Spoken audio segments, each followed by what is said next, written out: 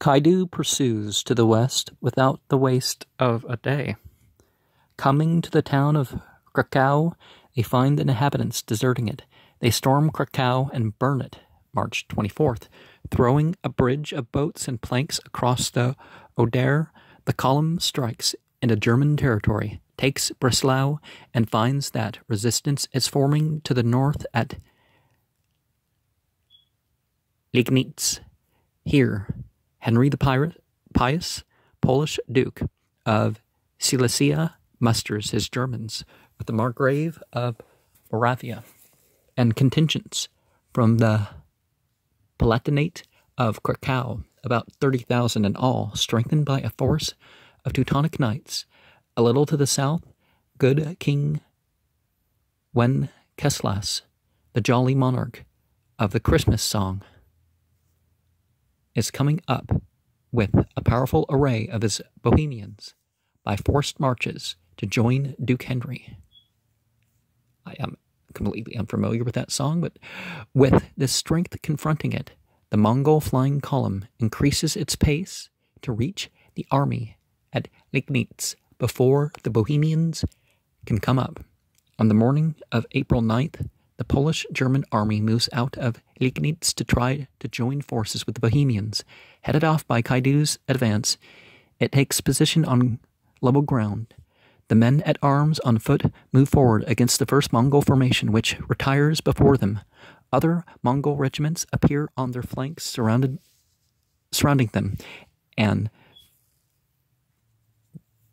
begin to cut them down with arrows. Two divisions of Poles charge to extricate the unfortunate infantry. They find themselves plunging into clouds of evil-smelling birds that blinds them and conceals the Mongols. Out of this smoke appears what seems to be a great cross with a long beard. In reality, the Mongol standard with its long tails.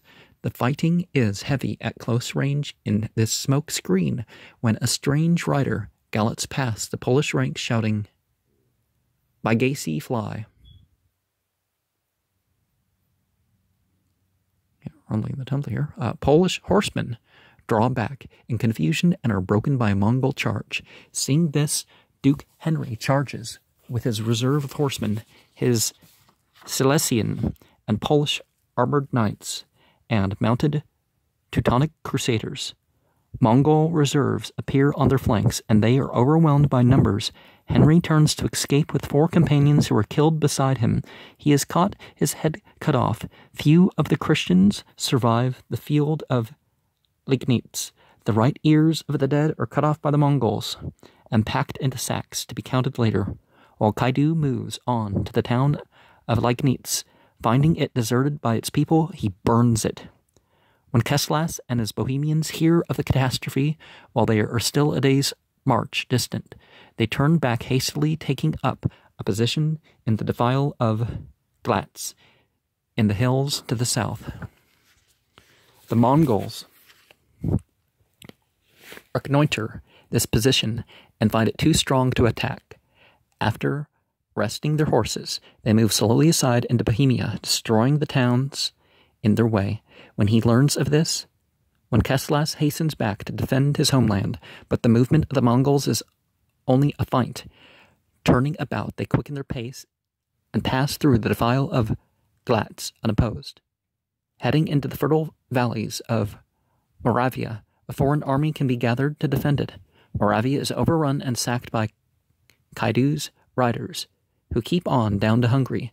The good Wenceslas of Bohemia writes to Frederick, the German emperor, that he has driven away the Tartars. In the space of a month, the northern column has covered more than 400 miles, fighting 2 decisive battles, destroying 4 cities, and breaking up all resistance in Poland and Silesia, from the river Vistula to Liegnitz, and now it forges through the valleys of Moravia, watching the Bohemian army and waiting for orders from Subotai. No, Ponce de Alban, master of the Templars in France, writes to his lord, the saintly Louis of France, that the Tartars have destroyed the country that was of Henry, the Duke of Poland, and killed him with many of his barons, and 6 of our brothers, with 3 knights and 2 sergeants and 500 of our men at arms. 3 of our brothers escaped, and know that all the barons of Germany and the clergy and those in Hungary have taken the cross to go against the Tartars, and if these be vanquished, by the will of God, the Tartars will find none to stand against them as far as your land. Now, Subutai is moving to keep to his timetable. As soon as Kaidu starts off, he releases his second column to skirt the barrier of the Carpathians and head down along the small river march toward Pest. This second column has a long way to go. It is mounted on fast horses, and as it goes, it keeps in touch by courier with Kaidu to the north. Then Subutai starts a third flying column, this time to sweep to the south through Galicia. Its duty is to clear the southern flank and rejoin the other divisions near Pest on March 17th. It is led by Kadan. And worldly good or not is not exactly proof that God has taken your side. Perhaps it won't be good for you, but we don't really go into Taoism much so far on this channel. I'll find something. Campaign of the Mongols against Middle Europe, winter of 1240 to 1241 of the Vulgar Era. And I don't know whether they were considering winter to have started with the cross quarter in November or the winter solstice. Most cultures, winter was the darkest time of year, and spring was when the temperature started to rise. Fall was when it started to drop, and the brightest time of year was summer. But we've kind of changed that at some point. I don't know why. Concentration at the end of the summer of 1240 of the Common Era, east of the Dnieper, capture of Kiev and Chernigov, early December. Concentration against Middle Europe, January to February 1241, between the headwaters of Vistula and Haliez. Movement of the 4 columns began the 1st of March. The main column with Batu and Subutai forced the Carpathians March 12th and reached the assembly point at Pest on the Danube March 17th. The main battles were fought to the west of Sandomir near Liegnitz and on the river Sayo, where the Mongols trapped the army of the Hungarians and their allies. In these 6 weeks, 1st of March to the middle of April, the Mongol flying columns had crushed 4 European armies before they could concentrate and had driven off a 5th, the Bohemians. The next summer, concentration was in the Hungarian plain. So the route of the main army across the Danube, well, they have it in dotted lines, but, and then the raid of Kadan down the Dalmatian coast and withdraw through the Balkans after Ogedai's death was received. Oh, no, that's where the spotted lines are. And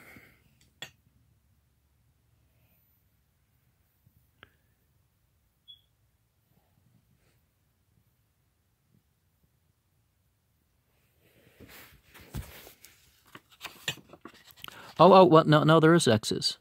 Okay. X's, dotted lines. Okay. It also has a long way to go. Like the second column, it follows an arc, like one of the pincers of a pair of ice tongs. The points of the pincers come together at Pest, March 17th. It breaks up into a smaller detachment. Oh, yeah, now I see that. In smaller detachments to glean what forage it can in the snowbound wood country. It raids the towns for food, but passes by the stronger castles, breaking up the small armed forces it finds in its way. The rivers along its route through Transylvania are not yet swollen by melting snows and the spring rains. The Mongol riders discover fords if they can, or they swim the current, their horses roped together, the men swimming beside them, holding to their leather kit sacks, inflated with air. They can stop for nothing because they must cover more than 40 miles a day through snow. The startled inhabitants of the countryside are aware only that the forests seem to be alive with horsemen, passing like spectre riders to an unknown destination. At least once a bit of comedy is played out. In the rich town of Rudan, near a silver mine in the mountains, the people see Mongol patrols filtering by. The townspeople are sturdy Germans, and they muster their men-at-arms to go out and give battle to the invaders. The Mongol detachment left to screen the town withdraws in a feigned retreat. They play their part so well that the Germans believe that they have driven off the enemy. Well content, the German men-at-arms about to face and march back to town to celebrate their victory, scattering through the tavern, they put aside their weapons and settle down to beer in the good Teutonic fashion. By the time they are well drunk, the Mongols come back through the open gates of the town without striking a blow. They round up the Count Oriskald and 600 men at arms and take them along into the forest, giving them axes to do pioneer work. Some towns close their gates, and the defenders line the walls to watch the Mongols until arrows shot from a distance by the strange horsemen begin to strike them. Astonished, the Christians take shelter, holding up dummies to watch the steel shafts smash through them. At times, the Mongols release a volley of arrows that rises like a cloud and descends on the people within the walls, or they fire flaming arrows into thatched roofs before riding on. But the southern column, forcing its way through wooded hills, lags behind its schedule. Meanwhile, Subutai has moved along with the rest of the army and the main column, some 40,000 strong. He takes Batu with him, and the smaller engines dismounted and roped to sleighs, ascending the barrier of the Carpathians toward the pass known as the Russian Gates. He finds the heights held by a frontier guard of Hungarians who have felled trees to block the road. The Mongol advance forces the pass, but is delayed in clearing the road. On March 12th, Subutai is through the heights, taking command of the advanced division. He begins the pursuit of the retiring Hungarians, and the pursuit is frightening in its speed. Down from the pass, out into the Hungarian plain, Subutai's Tumans gallop 180 miles in less than 3 days. On March 15th, 2 days before the appointed rendezvous, his patrols reach the bank of the Danube. On the 17th, Batu appears with the mass of the Central Division, and the second column comes in, feeling its way down the Danube. It brings word of the progress of Kaidu in the north, and the assurance that Subutai's rank flank is clear. The third column, due in from the south, is still missing, but the Mongols have 2 columns united in front of Pest, ready to give battle to Bela and his Hungarians, the end of the Hungarians. Bela, the king of Hungary, is at that time seated in council with his barons and prelates. You know, not just the rank in the Goetia and the Goetia, right? To discuss the danger of a possible Mongol invasion through the Carpathians. You know, if you're going to give a planet, well, of course, Jupiter is a planet, but yeah, they are in Pest, across the river from Buda, where their army is mobilizing, when they are interrupted by the appearance of the Count of Zolnuk, commander of the frontier guard. He reports to the assembly that the frontier of the Carpathians no longer exists, that the Mongols are here at Pest at its heels. Subutai finds the gates of Pest closed, and he is too wise to attempt to cross the broad Danube, so he explores the country, trying to draw the Hungarians out on his side. The river. his side of the river. Bela, just as cautious, startled by the appearance of the invaders at his doorstep, issues orders that no one is to venture out against the Mongols. A fighting bishop, lord of Agallan, disobeys the orders. He sallies out with his armored riders against the detachments of leather-clad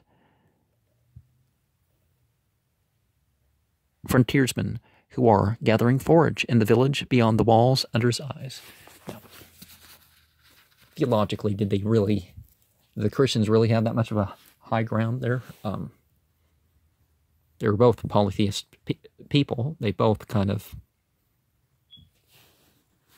sort of thought of God in a Sky Father sort of way. The mailed Christians charge the group of strange riders who drift away apparently frightened. Agallan and his men press the pursuit with shields dressed and lances down and find themselves sinking into marshy ground over which the lighter Mongols have made their way safely. When the Christians, burdened by their heavy armor, try to extricate themselves, they are caught under the fire of the Mongol arrows. 3 of them get back to Pest with the impetuous bishop. The rest are left dead in the swamp. Not until April 4th, when the bulk of his army has crossed from Buda, does Bela move out of Pest. This, although Bela and his barons reck little of it, is the day after the missing left wing of the Mongols has appeared at the rendezvous on the Danube, and Subutai has heard that his flying right wing has shattered the poles in the north. He withdraws his Mongols at a walk to lead Bela well away from Pest, and the Hungarian king follows as if led by the hand. The Christians have a great army array because Koloman, the king's brother, has brought up the contingents of Slavania and Croatia, and a force of French Templars has joined them, perhaps 100,000 in all, barons, bishops, knights, crusaders, and men-at-arms, with a backbone of sturdy infantry. As they advanced, they grow more confident. Now,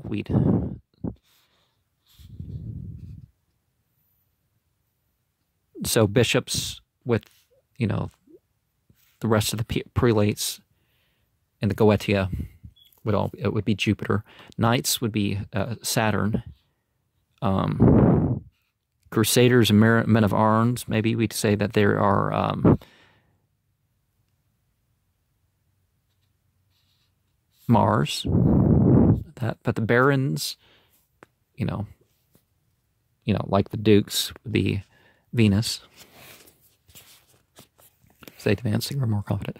The Mongols are barely to be seen retreating.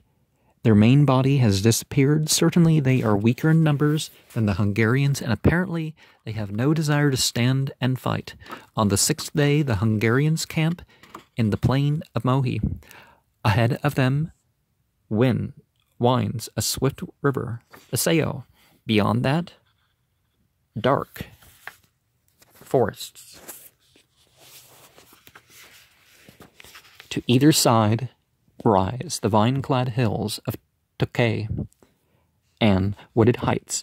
It is the evening of April 9th, and already Duke Henry has fallen at Liegnitz in the north. The Hungarians pitch their tents in the plain of Mohi, build their fires, and water their horses in the river. They are experienced men, not to be caught unawares. Their scouts push into the brush beyond the river without seeing any Mongols. Only the tracks of horses are visible. A Russian captive, escaping from Batu's camp, finds his way to the Hungarians and warns them that the invisible Mongols are in fact camped a few miles farther on. So the Hungarians take precautions against surprise. They are protected by wooded hills on either side, but they encircle their camp with a ring of wagons roped together. Koloman himself goes with 1,000 men to the only bridge over the Sayo between them and the Mongols. This advance keeps watch while the main body within the wagon ring turns in for the night. Before dawn, the Mongols are in motion, returning to the river from their camp 5 miles away in the brush. One column under Batu approaches the stone bridge over the Sayo. The other, with Subotai commanding, makes for the river lower down to flank the Hungarian camp. At dawn, Batu's riders rush the bridge and are checked by Koloman's 1,000 Hungarians. The Mongols bring up 7 catapults and rank the bridge with heavy missiles. The Hungarians are driven back, and the Mongol horsemen come across to deploy into the plain. Meanwhile, undiscovered as yet, Subotai is fording the Sayo, throwing across a bridge of beams and tree trunks to aid the crossing. In the camp, the Hungarians come out of their tents to find strange horsemen massing on the higher ground around them. The Mongols move silently without molesting the Hungarians, but they encircle the camp steadily. The Hungarian cavalry goes out against them and charges in a mass. The Mongols seem to drift away before the Christian charge, closing in on its flanks and sweeping it with volleys of arrows, crippled by the fire that it can not return. The Hungarian charge breaks up, sways back to the camp in confusion. By now, Subotai's column is coming up and closing the circle about the camp, where a multitude of armed men is elbowing about restlessly. Hungry, bewildered, staring at the ranks of dark horsemen, closing the avenues of escape from the camp, the Mongols open fire with volleys of arrows from the higher ground upon the Hungarians. Again, the Hungarian leaders, Koloman and the adventurous Ugolin, rally their mounted men to charge out of the wagon ring, but few are willing to follow them at this time. The Templars go out to a man, and again they are cut to pieces and herded back without the Templars who died fighting. The multitude in the camp is unsteady now, with no leadership to direct it. Bela, unskilled at soldiering, is helpless, Koloman wounded. Then the Mongols move down the slopes, firing flaming arrows and naphtha into the close-packed Hungarian ranks. At the same time, the ring of horsemen opens toward the west, where the level plain runs back to the Danube. The Hungarians move toward the opening uncertainly. The first of them gets through the opening without harm. Then they begin to run. They lose all formation as they press through the tents toward safety, cutting the tent ropes to clear a way. Bela thinks at first that his army is advancing on the enemy, then seeing the retreat, he joins it. The Mongols cease firing and draw back, allowing the Hungarians to march out unmolested. They move on either side at a foot pace, waiting. Nearly 100,000 men are pushing toward safety, and their leaders cannot stop them now. It does not matter that safety lies beyond the Danube, 6 days' march away. They push toward the opening in the ring of horsemen. For 2 days, the slow and terrible flight lasts, the Mongols waiting until they see men exhausted ride in and kill them like sheep with their hand weapons. Some of the Hungarians are herded into swamps to be killed more easily. Bela, unrecognized, escapes by the speed of his horse. Bodies are heaped up on the ground for the space of the 2 days' march. 70,000, it is said, die there. And Ugolin and 2 archbishops and the greater part of the Hungarian nobility, the survivors, are fugitives hunted through the hills, drugged by fear. Bela's flight ends in a monastery in the higher Carpathians, where he finds his fellow monarch of yesterday, Boleslas the Chaste, also a refugee. The wounded Koloman, passing through Pest, warns the inhabitants to cross the Danube and escape to the west if they can. Instead, they try to defend their city. It is stormed and burned by the Mongols, and its people slain. However great their multitude may have been, the chronicler Thomas of Spalato wrote of the Germans and Hungarians, still greater in that battle was their hardihood. But no people in the world knows as much as the Mongols, especially in warfare in open country, about how to conquer an enemy, either by daring or by knowledge of war. The battle on the Sayo had an aftermath in a Kuriltai on the other side of the world. Batu reproached Subotai, saying, "When we fought together near the river Danube, I lost my friend Bahatu, and 30 men by your fault, for you were late in reaching the battle. You know well, Subutai answered, that where you crossed the river was shallow, and you had a bridge already built. You have forgotten that where I crossed the river was deep, and I had to build a bridge. Batu admitted that Subutai was right in this, and yielded credit for the victory over to the Europeans. A victory over the Europeans to the old Mongol general. He took for himself, however, the royal pavilion that Bela had abandoned on the field of Mohi. Its splendor appealed to his taste for luxury. Europe, in the summer of 1241 of the Common Era, Kaidu, hearing that the campaign in Hungary was won, came down with his column. On the way he made a feint at the mass of Bohemians of good King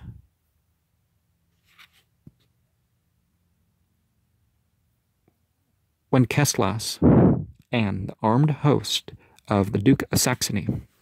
He took and burned the city of Brunn. He called in the flying division,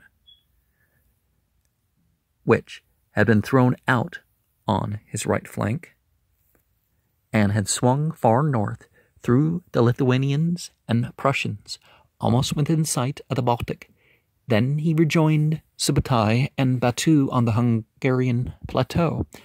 There the grass was fresh, and the Mongol horses could find good grazing. Subutai gave command to rest and complete the occupation of Hungary. The Mongols would use the Hungarian plain for the base of their next advance, as they had used the Russian Ukraine in the last summer.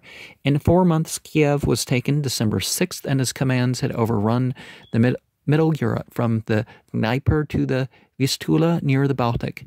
In 2 months, he had conquered the lands from the Carpathians to the Danube. Within 3 days, his columns had annihilated the armed forces that warlike Poland, Hungary, Brandenburg, Saxony, Silesia, and Bohemia had put in the field against him. Their fortresses were obliterated, their cities burned, and the villages sacked.